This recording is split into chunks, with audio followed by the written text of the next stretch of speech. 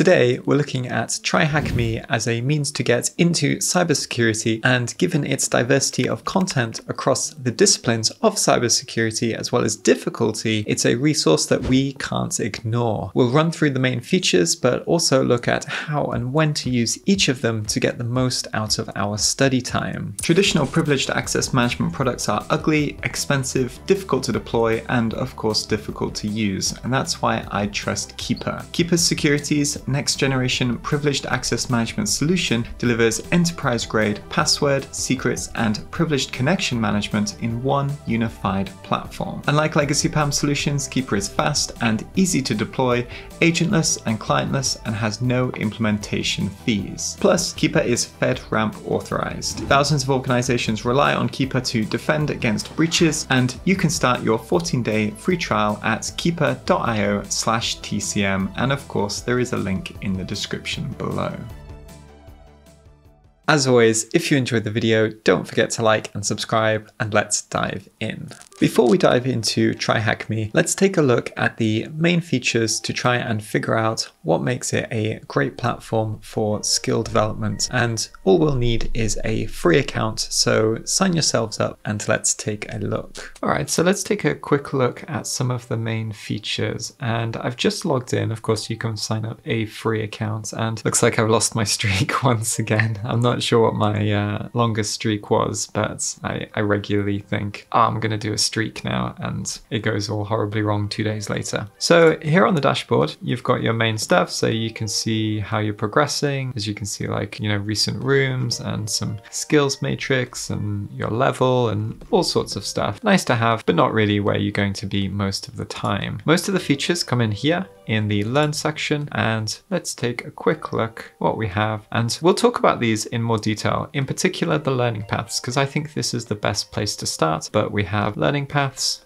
and we have new cloud training, which I'm yet to check out, but stay tuned. I'm going to dive into this hopefully sometime next month. And we've got modules, which there's some really great modules in here. The Burp Suite one's quite good. Vulnerability research one is interesting. Red Team fundamentals is great. And post-compromise, compromising Active Directory. These are all really great modules and teach you topics as well, rather than just single attacks or single vulnerabilities or techniques. They actually teach you about the topic as a whole so that you can really take your skills to the next level. And again, we'll talk about this a little bit in the next section. And then, as usual, I always recommend that people, if they want to go from beginner to intermediate, work on networked machines. So those are the main things. And then of course, if we come to learn and we come to search, you can filter by things like capture the flag and stuff like this. So come in and do all of the CTFs. Ooh, I haven't done this one. And there's still plenty to do, even though I've spent a lot of time doing these boxes. And finally, there's a couple of things. So the King of the Hill, really, really good. We'll talk about that in a minute. And I think that this isn't just for people who want to compete. The King of the Hill boxes are super interesting because they usually have lots of different points of entry. So getting a user shell, for example, there are always different ways to do it. And so that gives a nice challenge as well, rather than just finding the single entry point from the person who built the CTF.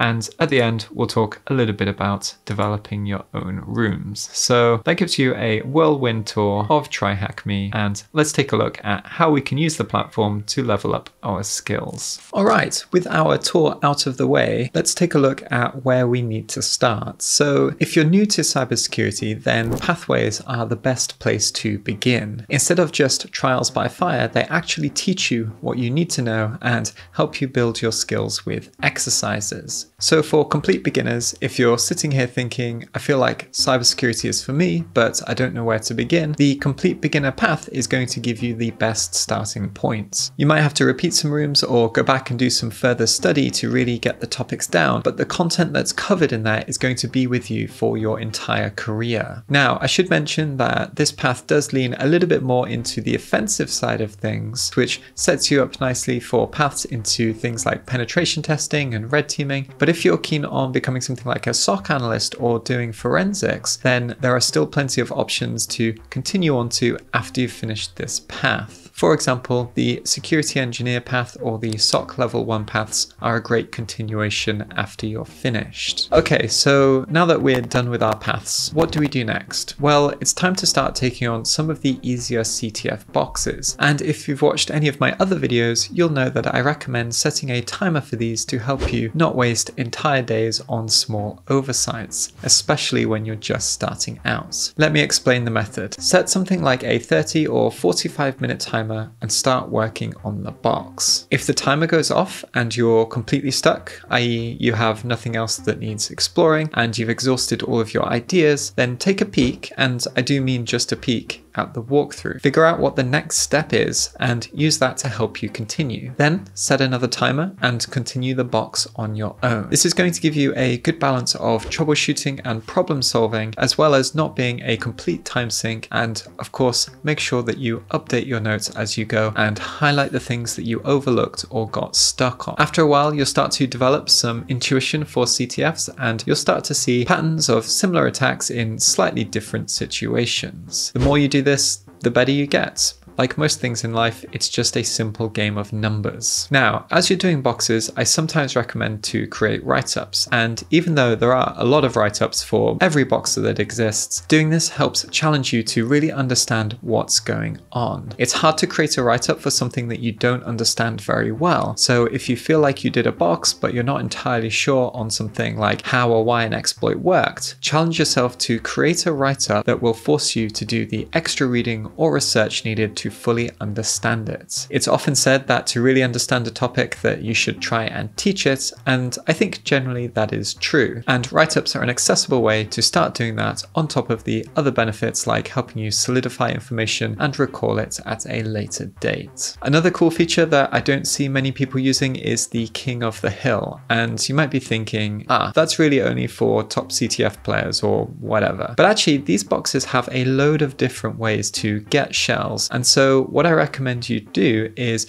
try one, and instead of just getting root and being like, okay, done, I've written my username to king.txt, try finding every method of getting in. Being thorough and looking for alternative paths instead of just a single entry point is going to help you become a better security practitioner in general, regardless of the career path that you choose. And for our final section, going beyond the basics can be tricky, but there are a few things that we can do, and TryHackMe has some great features to help us go from beginner to intermediate and beyond. First up, we have modules that cover so many topics, it's frankly unreal. So if you're on the blue side, you can look at things like endpoint monitoring, learning to use tools like Snort, Wireshark, and understanding threat detection methodologies, and really begin your journey into things like detection engineering. For the red side, we have specific topics like what to do post-compromise, Active Directory attacks, security tool evasion, and threat emulation. Some of these things can be found in CTFs, but gaining a holistic understanding of something and learning about the technology is way more important than being able to pull off a single trick like Kerber roasting, for example. I would always recommend you learn about Active Directory as a whole and how to deploy and configure it over just being able to pull off one or two attacks in certain situations. And finally, we come to networked boxes. And if you want to be a good penetration tester or red teamer, then you need to be working on networked machines. There are so many important skills that these labs give you, like how to pivot and tunnel, how to loot machines, how to chain attacks, keeping good notes, persistence, and the list goes on. The first time I did something like this, my notes were completely out of control,